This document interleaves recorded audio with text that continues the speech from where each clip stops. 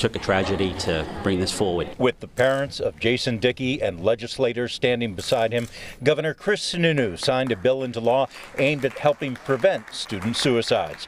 The bill was named in honor of Jason, who took his own life in 2017.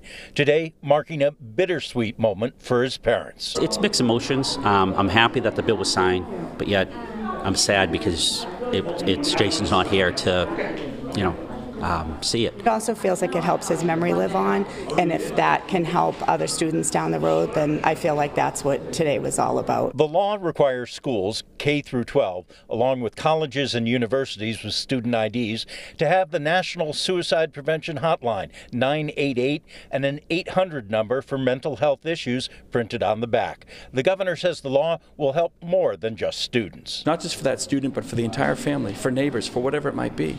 So we want to make sure that everyone knows which door to turn to, which phone number to pick up. When it comes to preventing student suicides, Martha Dickey says parents can sometimes be in denial. Kids get in crisis, and as parents, sometimes we don't pick up on that. I didn't pick up on it with Jason and left and went on a business trip, and, this is what happened. Talk to your son or daughter and ask him what's going on, and if there's anything that comes up that might be a warning sign, look into it. The governor says this is just part of the state's approach to tackling mental health issues, and the state is committed to making sure that people get the care they need. In Concord, Ray Brewer, WMUR News 9.